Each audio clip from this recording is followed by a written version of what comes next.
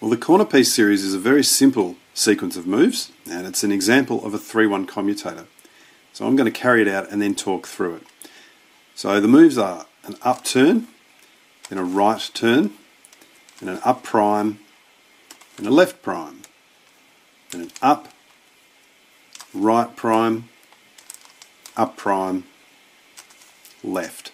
You can see that that is a very symmetrical sequence of moves. Let's have a look what it's changed. Nothing on the bottom two layers at all.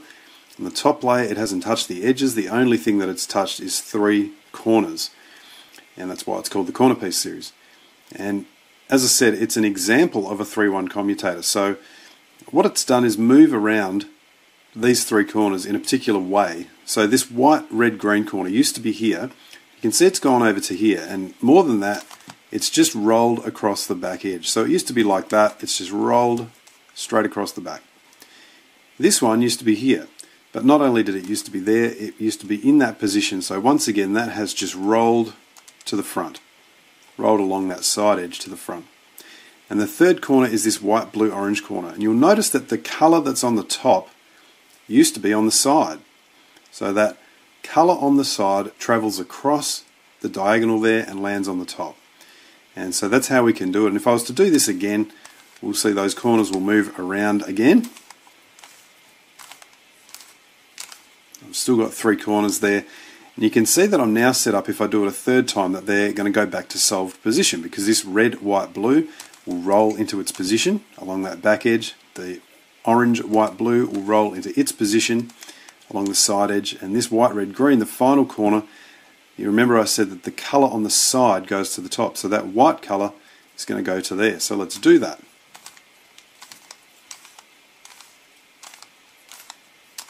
There we go.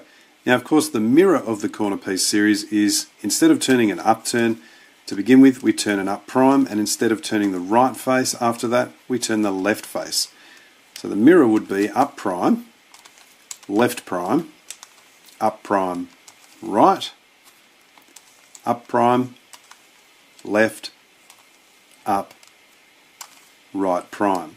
You can see why I love this so much, because it and its mirror are completely symmetrical, and it's very simple to understand. So this time the corner that was here rolled along the back edge to there, the corner that was here rolled along that side edge to here, and this time the corner that was in this position went across the diagonal. There's the green sticker, because that was on the side, and it makes a lot of sense to me. It's also, I like it because every corner that's involved is on the top face.